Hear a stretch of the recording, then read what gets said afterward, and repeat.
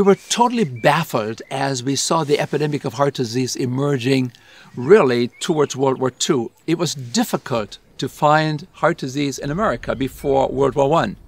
But gradually it moved into an epidemic proportion, and then people didn't quite know what to do. What is causing this disease? And then came World War II, the largest nutritional experiment ever conducted in the history of the world. What happened? As Nazi armies occupied the Central European and Northern European countries, they took all the livestock from the people. In these occupied countries now, the people had to live on very simple diets. They had to live on foods as grown. They had to live on foods without nutrition labels, simple foods, whole grains, fruits and vegetables. They had to live on beans, simple foods that you grow in the gardens.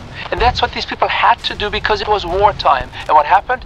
Within 1 and 1.5 years, coronary artery disease went way down in these countries. Diabetes went way down.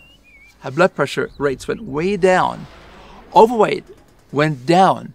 And all of a sudden, it was amazing to see heart disease dropping off virtually in spite of the war and the stress and everything else. And so in America, we saw just the opposite. In America, we saw the heart disease rates going up and up and up during World War II.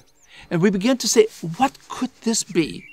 And so this gave birth to one of the most important studies ever done, the Framingham study near Boston, which started in 1949. And they enrolled some 5,000 people in the town and followed them for the next 1, 2, 3 generations.